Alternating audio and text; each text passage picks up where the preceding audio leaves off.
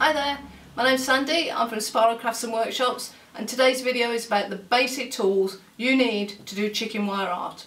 So I've got more videos coming up. If you'd like to see those and get notified, then click on subscribe and the bell next to it. If you like this video, give us a thumbs up, and if there's any tutorials you'd like to see, leave us a comment underneath and we'll get onto those. Now let's get going. What do you need? You're not going to like the first one much. Safety goggles. You need to protect yourself when you're doing chicken wire art. The other end of the wire, normally when you're working on this end of the sculpture, you've got the other end of the wire and it smacks up into your face quite often if you're not too careful. It has happened to me. I was very grateful I was wearing goggles. I have to wear these over the top of my glasses, and I was very grateful for wearing them because they did protect me when I was making the sculptures. Secondly, also in the safety department, a pair of gloves. These are leather palms and very well used, as you can see. Personally, next time I buy some, I'm going to buy some leather backs as well, because I have had quite a lot of scratches on the back of my hand because these are fabric, and chicken wire is vicious and it will go through and draw blood if you're not too careful. Comes with the territory, I'm afraid. So protect yourself with leather palms and you will get on great and not have too many cuts and scratches all over your hands and anywhere else, actually, because it will catch other places as well if you're not careful, your arms and your legs, when you're just generally working. So in terms of tools, a set of pliers, almost dropped them.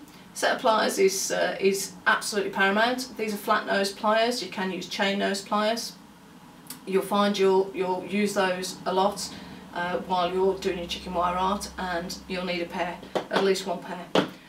And for cutting your chicken wire, you need a pair of snips. So these are called tin snips in the UK, not quite sure what they'd be called elsewhere, but these are a really nice large set of cutters for cutting through the wire.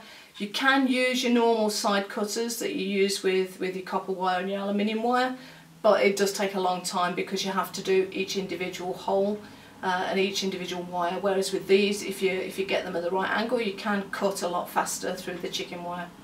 So those are your tin snips, you'll need those. And of course, finally, for your final basic piece of equipment that you need if you're doing chicken wire art is your chicken wire. So you don't have to buy in bulk like I do. I tend to buy it by large rolls.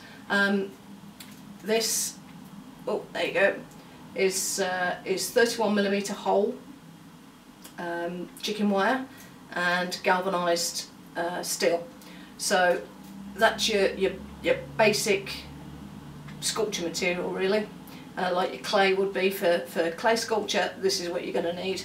You can buy it in smaller rolls than this, that's fine. It does work out a little bit more expensive, but if you don't know whether you're going to be using a whole roll, which I know I will be, then you can buy a smaller amount so that you don't have to invest as much. And that, put that over there, that is it really. That's all you need to be able to get going on your chicken wire sculpture. If you like this video, give us a thumbs up.